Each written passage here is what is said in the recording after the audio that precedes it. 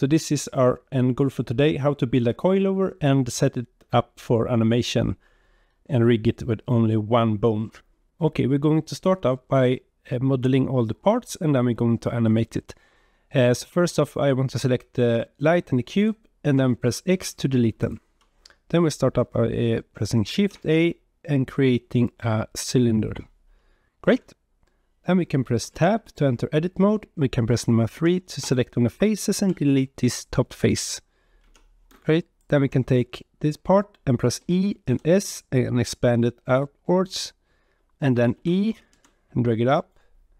And then E and S and drag it in. And this will be our bottom part, and E and S, drag it up like that. And E and S. And E and Z downwards. Maybe we can press Alt Z and activate X-ray mode. And then we can just press F. Great. And we can call this part bottom, like that.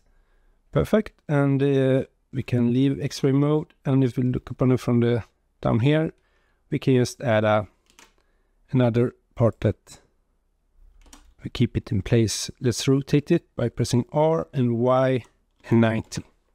And we can drag it down. G and Z somewhere here maybe.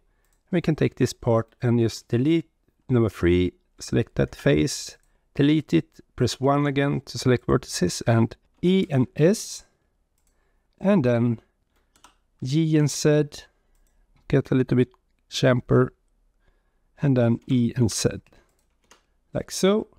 Then we can select this part, press Tab to enter edit mode, number 3, only select faces. I want to select that face, and press X to delete them. Then we press number 1, we press Alt left click to select all the vertices in this line, and then press E and S, and then we can extrude this in X like that. And now we want this to end up in this line, so let's press G and X and then B. So we say that I want this point to be in this point of line, like that. And we can then press Shift Alt left click to select these vertices as well. And then I just want to bridge them with loop tools. And to activate loop tools, just go to Edit, Preferences, Add-ons, and search for loop tools, activate it. And when you have done that, you can just right click, go to loop tools and bridge, like that. Great. And I want this to be one part, so let's select this one and press Ctrl J, like that. So this is one part. Great. Now I want to do the top part of this coilover, so let's enter edit mode, select this ring, press Shift D to duplicate it, and right click, and it's exactly where we copied it. And I want this to be a new part, so let's press P and separate by selection. Great. So press Tab to exit edit mode and select this new ring, and we can call it top. Great. And now we press Tab to enter edit mode, select it, and we can drag it down, G and Z, and drag it down a little bit. And then we press E to extrude in Z, and we can drag it up like so. Great. And then we can press E and S, and we can look upon it from the side, maybe a little bit bigger, like that. And then we press E and Z, and then we E and S, and maybe E and Z. Just create the shape that you want, and then E and S like that, and E and Z, and E and S, and E and S, and maybe G, E and, yeah, you will understand, E and S and F. So, and I want to add some studs here. And the easiest way to do this is to activate Bolt Factory. So let's go to Edit again and go to Preferences, Add-ons, and search for Bolt. Bolt Factory, activate it. And now we can just bolts up here. But right now the 3D cursor is down here, and this is the place where new objects will appear. So we want to move this, and let's just look from the top, and then we can take that point and select those two and press Shift S and cursor to selected. And it will go to the midpoint of these 2 points. Like so. Okay, and now we can press, and we are in edit mode. I don't want to be that. I want to be in object mode. So let's press tab, and then we go to Shift A, mesh, and go down to bolt. And this bolt would be really tiny. So if you just activate X-ray mode and then press comma on the numpad, this is our bolt. Let's open this menu, and I want my bolt to be the biggest one, like that. I don't want any shank length, or at least not that long. Maybe just like so. And I don't want any head, like that. Great, and I think this will do. So let's just select it and press S to scale it up. Like so. Let's look upon it from the side. We press R and Y and right 180. And we drag it up G and Z, like so. And if we now leave X-ray mode, we can see that, yeah, I want to make it bigger. So let's just scale it up. And G and Z, drag it up. Something like that. And now I want 4 of these. So let's just mirror them. So let's go to modifiers, search for mirror. And mirror object over this part. Like so. We can actually apply this mirror. So press Ctrl A. And then we can select both of them and move the point of origin to object, set origin to center of mass. This will move this to the middle. And now we can press Shift D, right click, they are duplicated and rotated around Z 90 degrees, like so. And now we can select these two, and the top part and press J. And now all of this is one part. Great. And then we can just right click and choose Shade Auto Smooth. And we can do the same for the bottom part. Like so. Great. And now we want to add the spring. And the easiest way to do this is to add some extra curve tools. So let's go to Edit again, Preferences, and search for Curve. Extra curve objects. Check that one. And right now the 3D cursor is here. We don't want that. I want it to be down here. So let's select Alt left click this ring and press Shift S. Cursor to selected to get the cursor in the middle. Great.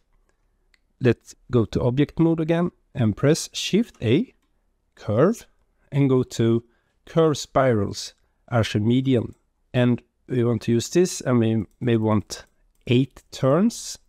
And let's just set the height to be a bit higher, maybe like that. And let's look upon it from the side and just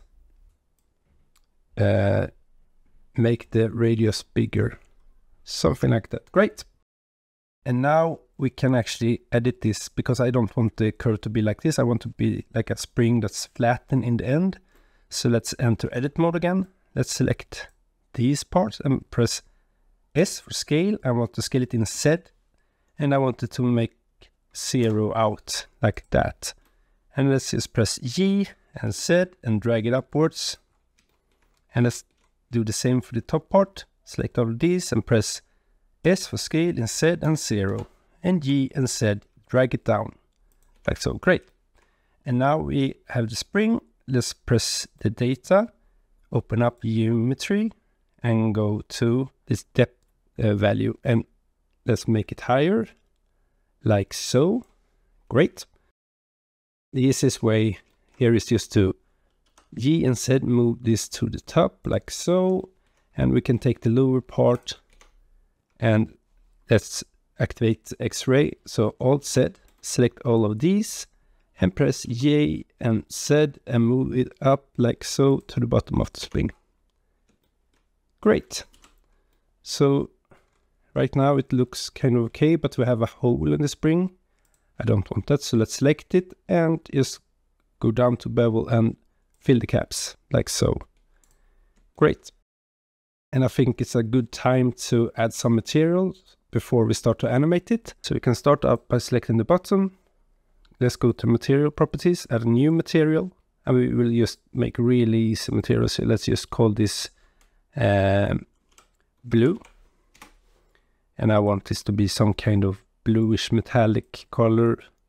We need to change the shade mode. And I want it to be kind of shiny, like so. And I want this to have another color as well. So just hit the plus button. And we can choose the blue again. And just duplicate it. Let's call this one black. And let's just change the color to black, like so. And now we can go to edit mode. We can press number 3 only to select faces. We can look upon this from the side. And I want this part to be selected, and all of this part as well. No, actually I want only this part. And then we can just press assign, like so. Great. And then we can just go up to this part. First off, we can just add the black material. And then we can add another material, and I want the blue. So let's just look upon it from the side. What parts do I want to be blue? All of these, I think. And we can shift, alt, left click, so we get that border as well. And I also want shift and drag that part and just assign, like so. And I want the studs to be another material as well, so let's just press plus, and then take the blue material, duplicate it, let's call it just steel, and let's make it gray, like so. And now let's look upon the front side, select all of these, oops, just uncheck everything first, then select all of these, look from another angle, select all of these and all of these, like so, and assign. Great. So now we have the coil. We just need to make this spring a color also. So let's take the blue, duplicate, call this pink, and just make it pink or something. I think this will look kind of cool. Great. So we have our coilover. Let's animate it. And I'm not sure why everybody using bones to solve this, because I think it's much easier just to solve it with constraints and maybe one bone. So let's start out by selecting the bottom part, and let's go to constraints and choose damp track and set the top part. And I just realized, let's undo this.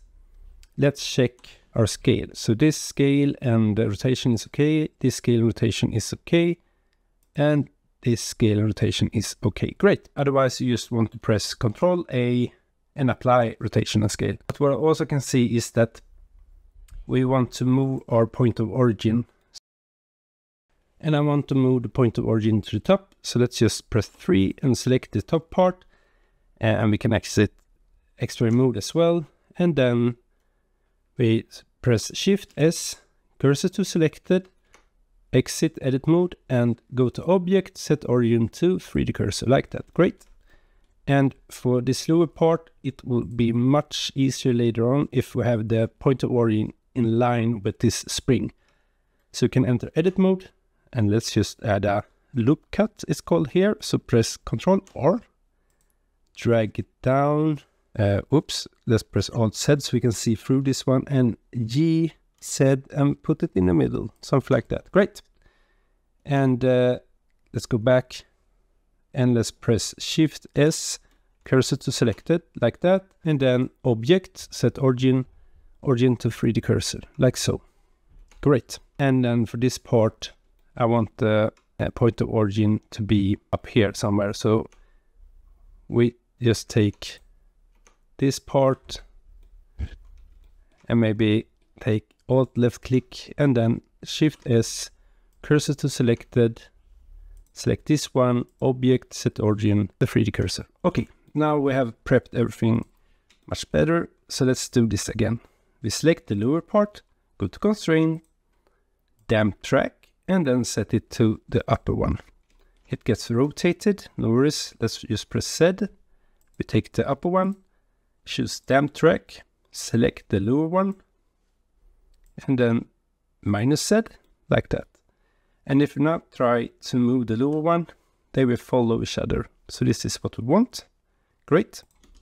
But as you can see, we can drag this too far away and this one upwards too much also, and we don't want that. So we need to add some restraints. So let's go to constraints again and limit distance to the top one. So we have selected the bottom one and limit the distance to the top one. And if I'm now trying to pull in this, I cannot go any further downwards. So this is great.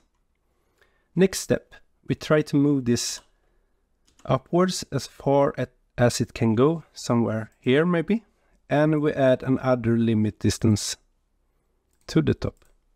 And if we're now trying to move it, nothing happened. We can move it through this one.